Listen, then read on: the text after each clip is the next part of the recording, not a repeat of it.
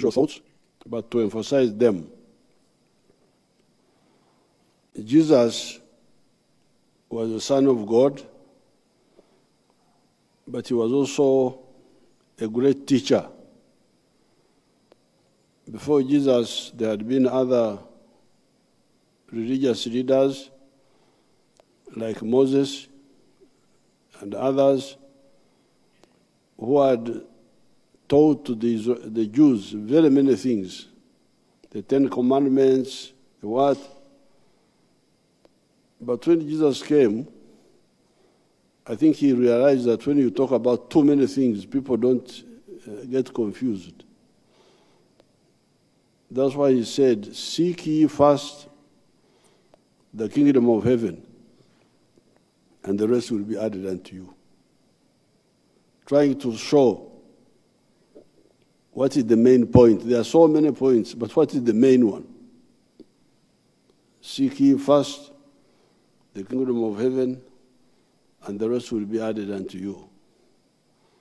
Then when it comes to the commandments, he said there are two great commandments. Love God with all your heart and all your might, and love your neighbor as you love yourself. He says if you get these two, the rest will be easier for you to understand.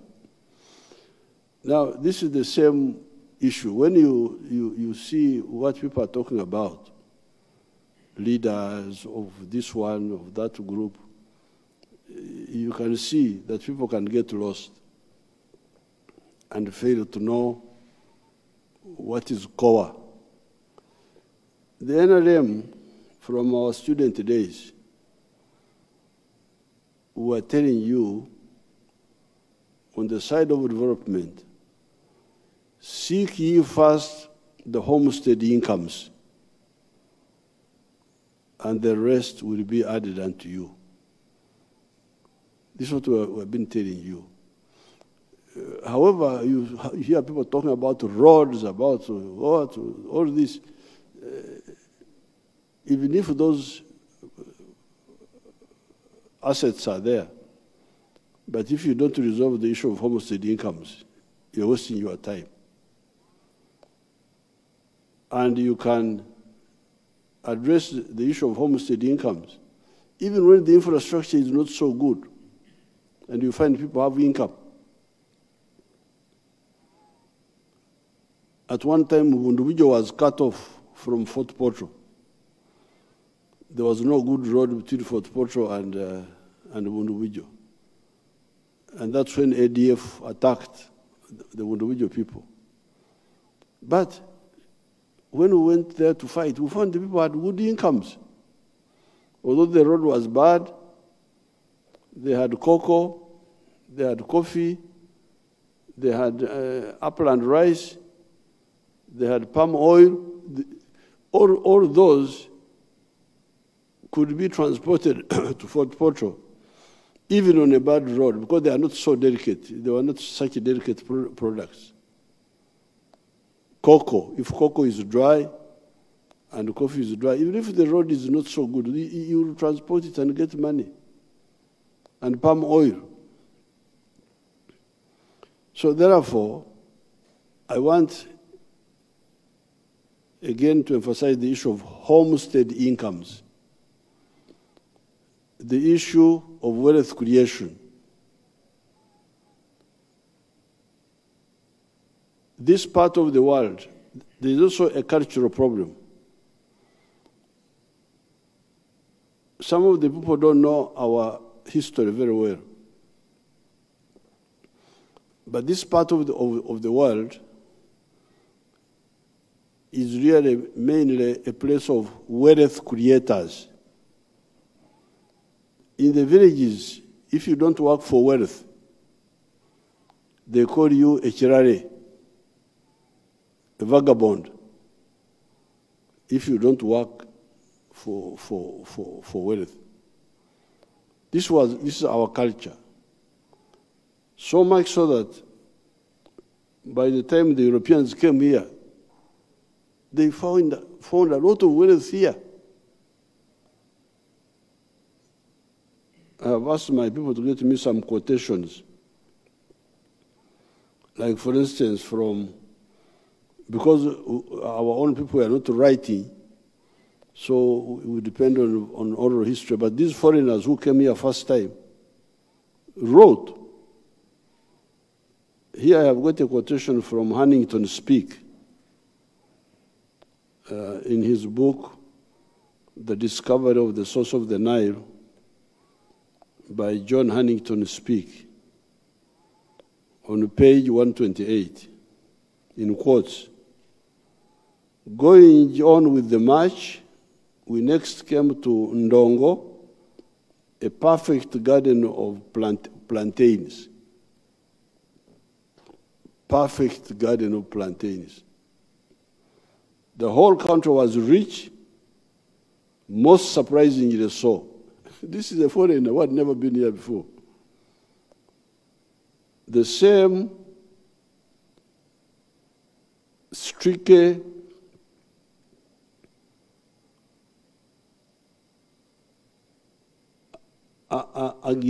agaricious sandstones prevailed as in Karagwe. Karagwe in Tanzania. He had been to Karagwe in Tanzania and he had found the same gardens like now he found this. By this time he was in Uganda now. There was nothing, in fact, that would not have grown here if it liked moisture and a temperate heat. It was a perfect paradise for Negroes. That's what he writes. So it was a perfect paradise for Negroes. As fast as they sowed, they were sure of a crop without much trouble. Though, I must say, they kept their huts and their gardens in excellent order. This is 1862. 1862. This is like almost 100 years ago. This is a foreigner finding wealth creators here, not loiterers. Now, that was Huntington Speke, 1862, talking about what he had seen in Karagwe, Tanzania. Now he's talking, by this time I think he had entered Uganda. Now, then a few years later, in 1889, another European, Henry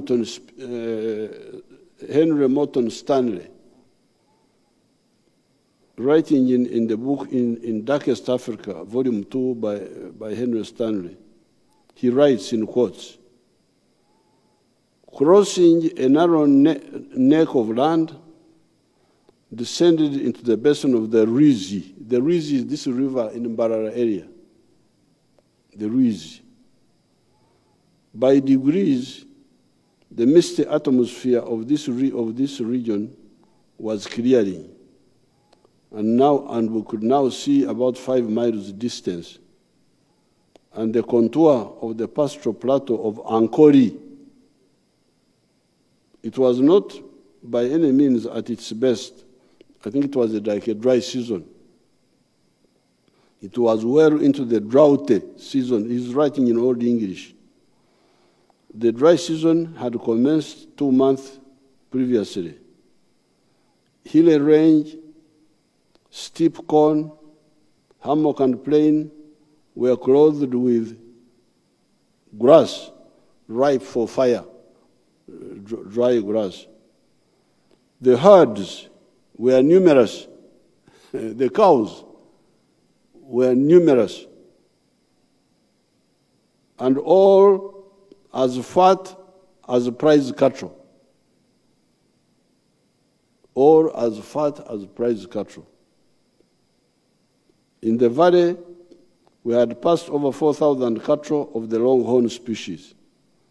The basin of the Rizi, which we were now in, and which was the heart of Ankori, possessed scores of the finest herds of cattle I had never seen before.